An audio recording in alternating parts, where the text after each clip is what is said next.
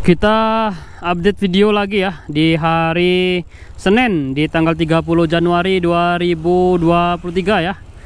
Kita update, kita pantau ke daerah mana ya? Ke Pererenan atau ke Canggu ya. Ini kalau ke sana ke daerah Canggu. Kalau ke kanan kita masuk ke daerah Pererenan teman ya. Kita pantau situasi terkini terupdate dari Bali ya. Sepedanya unik ya di sana ya. Enak kayaknya sepeda kayak gitu. Kita ke kanan aja dulu teman ya.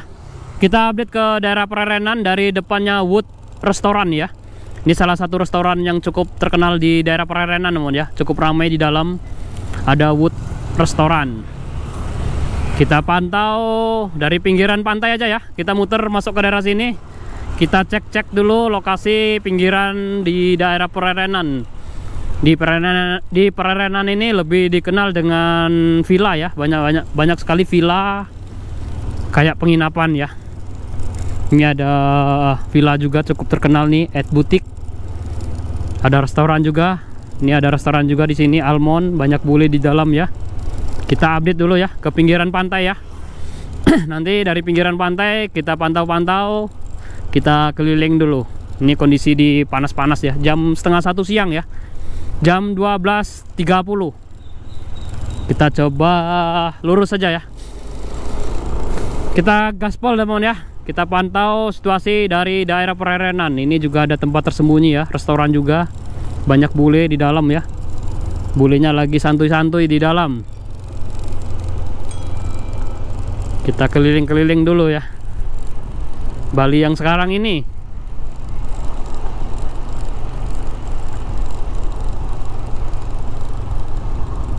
Sebentar mon ya, sambil baca SMS ini. Ini ada bos SMS. Bosnya SMS. Ini mau sambil cari makan, sambil ngupload video ya. Kita keliling-keliling ke daerah Pererenan. Mantau pemandangan di daerah Pererenan. Pererenan yang sekarang ini. Ini masih ada sawah di daerah sini ternyata ya. Sawahnya bagus sekali ya, hijau, padinya udah mulai keluar. Nanti sebentar lagi masak, menguning, udah seperti emas ya. Itu ada villa bagus teman-teman ya. Villanya bagus. Enak kayaknya kalau di lantai atas ya. Itu ada perahu juga ya. Ada perahu itu kalau untuk jaga-jaga ya, kalau airnya naik mungkin. Karena deket pantai ini. Mungkin udah dijaga-jaga, udah dihitung. Ada itu ya, apa namanya, boneka ini. Boneka bir ya. Kita itu ya, ini mau dibuka nih, baru mau dibuka nih restoran baru ini teman ya. Ini boneka beruang teman ya. Beruangnya besar sekali ya, keren teman ya. Bonekanya boneka beruang. Suasana tenang teman ya di daerah sini. Di daerah Pererenan lebih ke tempat tinggal ya, villa. Di daerah sini tuh lebih banyak villanya. Nanti kalau untuk restoran tuh di pinggir-pinggir jalan besar. Kalau ini baru jalannya baru dibuat nih teman ya. Ini tembus ke pantai Pererenan. Coba kita pantau sampai ke pantai Pererenan ya. Lah ini udah kelihatan suasana pantainya. Angin pantainya udah kelihatan ya. Moga-moga nggak ditutup jalurnya ya. Kalau ditutup kita balik belakang ini. Kita update. Nih jalan yang baru nih, baru dibuat ini. Belum diresmikan kita udah lewat ini. Aduh. Belum banyak yang tahu nih jalur ini. Jalur ke pantai Pererenan. Ada beberapa akses jalan ya. Ada itu teman ya. Ada anak buaya tuh. Ada anak buaya. Bukan buaya, apa namanya? Apa namanya itu? Aduh. Biawak. Saya sampai blank, otak saya blank. Mau bilang biawak aja susah sekali ya. Barusan itu ada biawak. Kita keliling-keliling dulu, kita mantau. Nah, ini pinggiran pantai Pererenan. Banyak orang surfing. Tuh surfing ya, banyak rame di sana. Yang rame di sana teman ya. Orang surfing. Ramenya tuh nanti sore ya. Bulenya jatuh bro. Aduh, Aduh, sakit kayaknya kakinya itu. Jalannya licin teman ya. Bulenya bawa surfing sakit itu. Itu bulenya sakit kakinya. Aduh. Sampahnya banyak teman ya, sampah kiriman. Biasanya kalau habis hujan deras banyak sampah kiriman ya. Nih kayak sampah gini, belum sempat dibersihkan. Nanti kalau udah, soalnya bersihkan hari ini nanti datang lagi seperti itu sampah-sampahnya. Kita update terus teman ya. Nih jalan, ini lewat mana nih teman ya. Kita ambil tengah aja nih, biar nggak terlalu licin. Oh. Kita ambil kemana nih bro? Susah jalurnya teman ya. Ini jalurnya agak susah sedikit karena berpasir ya. Kita nekat aja ya. Kita menuju ke pantai Pererenan. Aduh, jalurnya.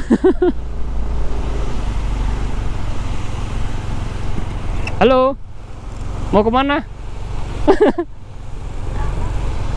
Aduh, jalannya orang Indonesia tadi ya, tapi cantik ya. Nggak bisa jalan bro, motornya. Ini terlalu banyak pasir. Sebenarnya ini udah jalannya udah dipaving teman ya, tapi karena pasirnya naik jadi itu ya, apa namanya, terlalu tinggi pasirnya. Sabar ya, karena ban kita bukan ban buat trail nih. Kalau buat trail aman jalurnya seperti ini. Ceweknya tadi kemana? Oh, sana ya. Nah, ini udah aman ya. Jalur pavingnya aman ini sebenarnya. Ini dulu paving sampai ke ujung sana pavingnya. Tapi karena itu ya, apa namanya, kebanyakan pasir tadi. Tuh ada yang nongkrong sendiri bro. Ada yang mau nggak nemenin tuh kakak bulenya tuh sendirian tuh, yang nyari bule buat kenalan. Lagi ada apa ini? Ada acara mungkin ya. Lagi ada acara sini. Ini pantai Pererenan teman ya. Pemandangan dari pantai Pererenan seperti ini. Kita mantau-mantau ya. Ini cuacanya lagi nggak bagus ya. Airnya habis naik ini. Airnya sangat keruh ya. Kita balik teman ya. Kita keluar. Kita keluar, kita menuju ke jalan pantai Pererenan. Nah, ini jalan utama sebenarnya ya. Ini jalan utama.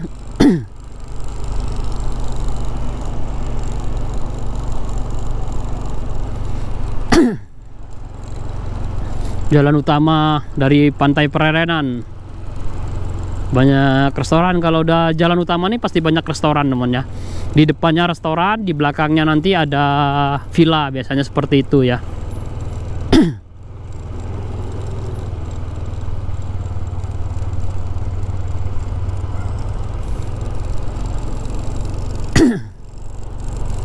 Tuh di dalam ramai restorannya teman ya. Kita keliling-keliling, kita mantau perkembangan dari Pererenan ya. Pererenan yang sekarang ini jam makan siang, waktunya makan siang sebenarnya. Kita mampir nanti di depan ya, sekalian. Ini mancing apa ini bapaknya ini? Nggak tahu itu ada ikannya apa enggak itu mancing. Ayo, habis banjiran biasanya nggak tahu, mungkin ada dekat-dekat sini ada tempat itu, mungkin tempat apa namanya, kolam gitu kan, mungkin lagi naik.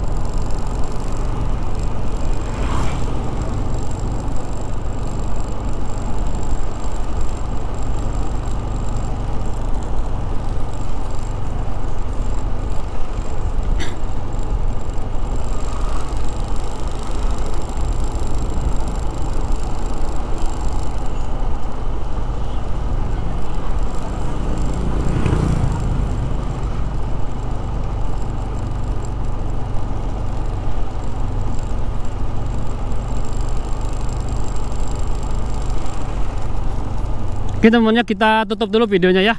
saya mau beli makan dulu, makan siang. Barusan kita update dari daerah Pererenan, muter-muter dari jalan yang baru di pantai Pererenan.